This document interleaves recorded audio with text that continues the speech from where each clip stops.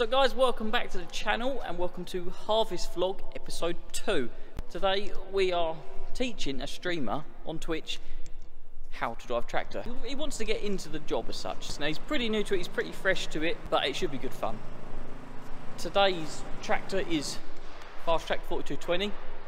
Probably a bit of a difficult tractor to learn things in, but we're going to show him around, show him the spec, show him hoses, PTO attachments, show him how to hitch up a trailer. We're going to do a bit of reversing, backing up a trailer, everything like that. So it should be pretty interesting. Let's get him in. Right, here he is then. This is Russ. How do? He is known as Jobber 84. 84 Jobber Twitch. underscore 84. Underscore 84. I'll drop that down in the bottom bit there. So, Russ, why the sudden interest in farming? So in all fairness, probably due to, as you know, Farm Sim 19. I've been playing. It is a good game. On PC, I've been doing it for like a year now. I was on Xbox for a year, done Farm Sim 17, and for some reason 19 took me in and made me want to maybe pursue it a bit further. You've caught the bug without actually catching like the real life bug yet. Yeah, I mean I've always been into machinery and stuff like that, but obviously until you get involved in it, it's a bit harder to gauge where you're going to be. But yeah. Seeing stuff like this, you're going to want to play with it all day long, aren't you? When, big boys, like, big toys. When you see it in real life, this is something about seeing a tractor, isn't there? Yeah, 100%. As a little kid, you're like, yeah, tractors, but now, obviously, you will never go at it. Like, now you're next to it, it's a different world, isn't it? Yeah. You don't know until you get right next to one, like you see them rolling around the roads and you're like, oh, look at that. But now, you stand next to one and you're like, well, actually, that's a lot more to take in than you'd expect. So, no, well, I'm keen to show you around and get you into it, really. So, well, we'll start off, we'll just have a little walk around it, show you the basics, and we'll go from there. Right, so I've handed my camera over to a lovely assistant, also from the channel. He is. Azza, it's Azza. Link won't be in the description because we don't like it. So then we'll start with the simple things first. Obviously, you know, hitch, trailer hitch, top link, so when you've got implements that need to go on the hitch, you can adjust like your level for whatever you're doing. Plough, for instance, subsoiler, you get the pitch and all that sort of thing. If it has wings or if it has something on it that needs hydraulics, you've got your different remotes or spools or valves there, and obviously you have a top and a bottom, and in and out essentially, but you can put them in any way you want. It just dictates which way you plus or minus on the spool. So let's say, for instance, you have a plough goes on the hitch, adjust everything as you need, plug it in, and you'll have your spin and everything else that's on the plough. Harrows or something, or a cultivator with wings, it'll be on again and it'll unfold and fold up, and sometimes you'll have depth control, so you could how much you're in the ground and out the ground, and all those settings will be, well, once you're on a farm essentially, you can then, the farmer or even the people that sell you the implement will go through settings, this manual. There's a book, just read the book kind of thing. A lot of tractor drivers like getting it, I don't know how it works, but if you read the user manual, everything is in a user manual, funny enough. Instructions are not really a thing men are useful. Air brakes is pretty common on tractors nowadays. Obviously male and female, can't get it wrong. I won't go into too much detail. Plug them both in, you can use brakes on trailer, air brakes. So if you have an implement on the back that's like Power Beyond, you'll plug a pressure pipe in, a return pipe, and then what they call a load sensing. So then that implement becomes a part of the tractor, and you can normally then control it from a box. You don't have to worry about touching any spools on the box or on the implement. Some even can run through the tractor's own screen using isobus, and then when it needs oil, the load sense goes, oh, we need some more oil here, and it'll chuck the oil in. So it's all like self-control. Automated, yeah, that's a good way for it. PTO shaft, that's on 1,000 spline at the minute, so you have 1,000 and 540. 540 is the more hexagon shape, and 1,000 is multi-spline. The implement you're using will go 1,000 or 540 on it, and then the same in the tractor, you click 1,000 or 540. Does that do automatic control for the RPMs and stuff, or is that something you have to set? No, something you have to set. So when you're hitching on a PTO, 1,000 speed, you're getting the tractor, and we'll jump in there in a minute. It shows you we've got settings for 1,000 speed. So you'll set it to 1,000, click 1,000. Some of them you can do on the throttle, old school tractors, but these newer ones you can set your speed to 1,000, and the tractor will try and keep at 1,000 as much as it can. If you come to a hill and it's a bit heavy or something, then you have to back off the speed a bit to try and keep those revs. I mean, there's a lot to think about, but once you've been in it a day, like when I first drove a baler, absolutely myself kind of thing. But once you've been on it a week, get Netflix out, you laugh. What else has this got on the back? Light socket. Yep. This is your ABS socket, so right. That trailer over there will have ABS on it, and the Stewart trailer in there will have ABS on it. Older trailers, hydraulic brakes. So that's your hydraulic brake coupling, just one coupling straight in, hit the brakes, oil goes in, and then it just returns back. Cool. Now when you're hitching something up, it's quite safe to do stuff from here. So you want to go down a bit, you can push it down and adjust it, and you can put your implement on, and then you can adjust it from a safe distance without having to run in and out the cab. Yeah. You can also spin the PTO a little bit. That's quite handy for if you've got a tanker on it. You hold that down, you can do tanker work without having to jump in and out. And then you do have hydraulic controls, which is on the black, I believe. So that will control that, so you can move stuff up and down out of harm's way, or if you need to be out the tractor to move stuff. So you've got some good control outside, that's quite nice. And that is the gist of the rear end. Oh. On a Fastrac. They're very similar. Every tractor has very similar sort of back end hitch. Yeah, I've seen it on a couple of the others that they've got that as well on the back. It's all very similar. Cool. Nice. We'll jump inside now. Yep. Right then, the basics of a Fastrac, very similar to modern tractors, John Deere, your fence, all that sort of thing. So you get in it, steering wheel has adjustment on it, so you can move all of it with this and this and get your comfortable area, your seats adjustable, all that sort of lovely things to get yourself in. Basic information, dash, like a car really, or like a van, like a car. Fastracs have got 4-wheel steer, which is on a button over here. Yep. So you can set that to that. That's like a user setting. I won't go into that too much detail, just teach you the basics of a Fastrac. That's fun. So this is the fun part of the Fastrac, the main area you're going to be using a lot. So we explained the spool valves, green, blue. So whatever way you have it plumbed in will dictate which way you want to move an implement as such. And on the hitch you got drop rates and sort of settings, height settings, max, all that sort of thing for on the back. Like you got to plough. If you start to get into some heavy ground, you want to lift it, lifts up a little bit so you can carry on. So your forward speed always keeps going. Keeps your momentum. Keeps stuck sort of thing. So that's a lot of draft control, hitch control. Spools, more hitch controls here, like rocker switches for up and down. It's all very. Once you see the pictures, we'll get you in a minute, and you can just literally batter backwards and forward, have a play. Yep. Fastrac to go forwards and backwards, you've got to click that button and go backwards and forwards. Right. It has different gearbox settings. It has like a almost like a power shift mode and like a manual mode, but usually for what you'll be doing, you just leave it in sort of auto, forward, go, and that goes straight up to 50k. Sort of I've used the, well, and more, 60k for a Fastrac. Screen. Come on! So that we're on the transmission screen down here, so this is another important one. So your spools for the back will have individual settings for how much oil you want to give out and take away. You can also put it on timers, so if you've got I keep using plough, plough's a nice easy one. You want to lift a plough up, and let's say for instance you count it, it takes 5 seconds for the plough to lift out the ground. You can say 5 seconds, click that once, and it will lift up for 5 seconds and stop, so you don't have to hold it. Because if you want to do something else, you can flick that once and then do what you need to do, and that'll sort itself out. So that's like sort of spool controls, flow rates they call it, pressures, all that sort of thing. There's a preset revs, 1000 RPM or 540, you can change any of them, flick a button and it will stay at the revs you want it to stay at. Some tractors want the clutch to start, some want the brakes. Yeah. So yeah, you can preset certain functions to the joystick.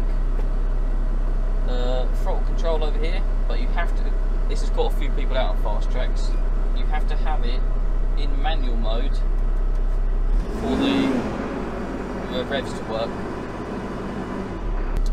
Over in this corner here, we can put a handbrake back on, neutral. You've got your PTO switch. So that's to turn on and off your PTO. Yeah. And then, as I explained there, you got your 540 and 1000 settings, and then both eco for both of them on this one. Diff lock, 4-wheel drive. You can have auto 4-wheel drive, so when it detects slip, it'll kick in. Very important button is that one. Right where your thumb was. It's going up, be good. Go have your beacons. Work lights, road lights. What if they worked? They're probably not working, are they? Good old Fastrac. That is probably The gist of it. the gist of it, I think. Happy days. When you're doing the trailer hitch, you have to lift the arms all the way to the top, and it will make a noise of, like, hydraulics will make a note change when it's fully up. You'll Right. go, it'll be a note change. Yeah. And then on the Fastrac, there's a lever behind the seat which just unhooks some clips as such, or some, Right. and then that way you can then drop the hitch. Oh wow. Notice the weight difference on the back end then. There's about 10 tonne of weight in that. Oh really? And you'll hit, when I go up now, it'll make all the sort of clonking noises as it all settles in. So listen out for that. So that is latched. Right. And this is a very important lesson. With hitching a trailer, always drop the hitch back down, because otherwise all the weight is on the bars that do your pickup hitch. Right. When you drop it back down, you'll see it sort of settle and then stop. And that means that the trailer is now attached properly to the tractor, and all the weight is where it should be, and it's all attached to the clips, the pins, everything is all hunky-dory. Now that we're hitched, handbrake, neutral. Yep. Good practice is to switch off, but it'd be easier for our video to listen. And we'll go and have a look about plumbing in. We probably won't plumbing, we'll just show you what the plumbing. So we've hitched on. Yep. We're all locked in, everything's where it needs to be on that. You've dropped the hitch down, so all the weight's where it needs to be on the hitch and the hook. And then that's when you know these are loose. When these are tight, it means all the weight of the trailer is on them and they stretch, and then that's what is a big no-no. So Right. you can always remember to drop your trailer down. You're laughing, you'll be farmer's favourite driver. So, grain trailer will usually have a tailgate ram and then the main lift ram. The fatter one is usually the main lift, and the thinner one's usually for tailgate. Tailgate usually have two, and then the main lift will have one, because it only needs one to lift, and then it'll just chuck it back under its own weight when it drops down. Yep.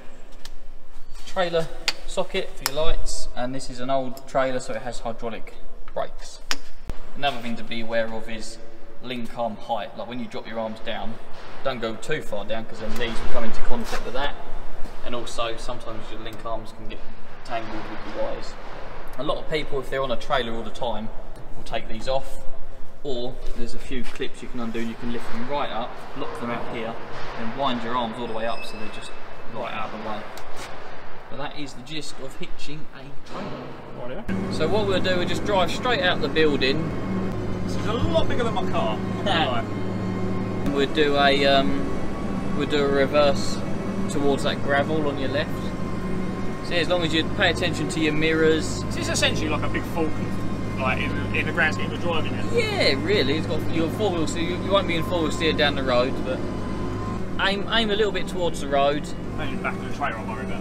No, you're all good. It's good that you're aware, which is good. The opposite to what you're thinking. Yeah, that's What it. you're told. You can start to steer the other way, aiming for the other shed entrance there, just to give you a bit of a wiggle, just to confuse you. Right, now I want you to reverse into the shed. Oh, lovely. So, I would say the straighter you are, Yeah. so if you do all your, in your head, all your reversing by driving forward, so you get yourself all set up, all for reversing. Right, okay. So, Just flick the high-low button for me, the What one's that one? orange one. that one? Next to it, that's neutral. That one there. That's it. Yeah, boy. Has it gone to low? Yeah, right. Yeah. So now it should be a bit nicer to control the reverse. So if you sort of aim towards the building, nice and steady, a bit more right-hand lock, and then now start kicking to the left, and then aim towards the road again. Now Now straighten up a little bit, that's it. That's it. Bit more left, bit more left. And then keep it like that, keep it like that. And then now start steering round. Go on, keep going towards the field.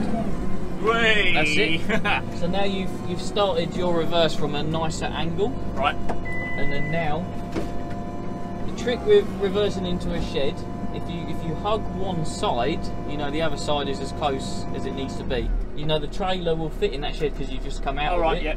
So if you keep an eye on the right hand side and aim for like a ½ metre gap to the wall, you know you're going to be good. But slow and steady, nice and steady. And a little bit that way, nice and steady. That's it, that's a nice angle. Keep it like that. And then as soon as you get in, you'll see that it's the darker change. That's what we need really, because it's really hard to see. Yeah. That is the gist of some old farms, so that's the annoying thing. So just be aware of your front when you're looking around and stuff. Always looking around you. And you should see the other trailer there. But if you go as you are now, nice and straighten up your wheels, nice and steady, and just very small amounts of lock, and that'll take you away from the shed wall.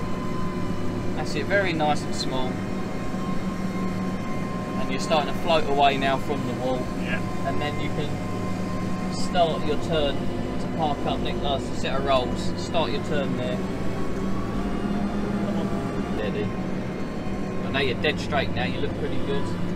As you are, come back. Wheels nice and straight. Inch her slowly, inch her slowly. I'll probably start kicking it that way a little bit. Very slowly. the front that way, yeah? Front end that way, that's it. And I would say a little bit more, as it's going to keep an eye on you. So now what we're going to do, we're going to unhitch the trailer now. So arms all the way fully up, so that button, that one? And that's like your manual override of the arms. That will, whatever settings you have, those buttons will always override and you can go full up and full down. Right, so what's this one going to do? So that's going to lift your linkage all the way to the top. Is that where we want it? Yep. There's a little lever behind the seat. This one? Yep. If you lift that, and now push the lower arm button. So you've unhitched. That one there? Yep. You've got to hold it up while you do it. No, it's one of them. That's it. And then drop the arms down, and that should now drop the trailer down. And just literally drop this all the way down. When it hits the floor, it'll stop, but then keep still going, and it'll unhitch from the tractor. All good? Right, now very, very nice and slowly. Forwards handbrake, and very inch away, because sometimes you might hit a bump and it'll clip. They go up a lot quicker when they go down. Yeah, once the oil's warm, they work a bit better as well. And then straight the way back down a little bit, just to take the weight off of it. That's it then, I'm ready, let's go. What are we doing first? Aren't we?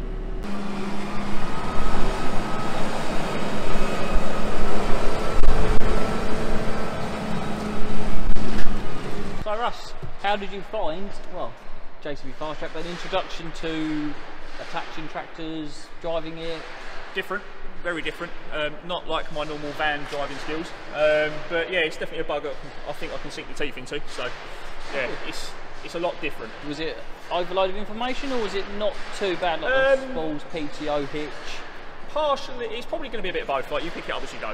A lot of it, like what I tell you today, a bit will stick with you. I mean, the dropping the, like it's imperative, dropping that hitch down once you hitch onto a trailer. Yeah. If you can remember that, is something that I've encountered so many times, having to repair those linkages. It's quite annoying. So if you can remember that, a farmer will love you. So. Good, in that case, sign me up. But yeah, it's been great, mate. Love it. It's good fun. So then guys, I think that brings us to the end of this vlog, Harvest Vlog episode 2. Pleasure having you on board, Russ. Thank you very much. I quite enjoy teaching people how to do things. I was going to get a little buzz out of it, a little kick out of it myself. Hopefully in the near future he's looking for a job in farming potentially. So little days like this, I think it goes a long way. So if, like you said, you're going to take a week off in summer, almost like volunteer or a bit of work experience. Yeah. Farmers like that, it's encouraging. I mean, you pretty much jumped in that and reversed that trailer in. Quite. I like that you was overly cautious, which is good. I think a farm for you would be good that's enclosed a little bit, an odd bit of road work, but some like a farm like here, for instance, all the fields are around. So I think, I hope you enjoyed yourself. Did, mate, loved it, thank you. And I wish you all the best for the future, looking for a job. Thank you very much. Right. See you later guys, bye for now.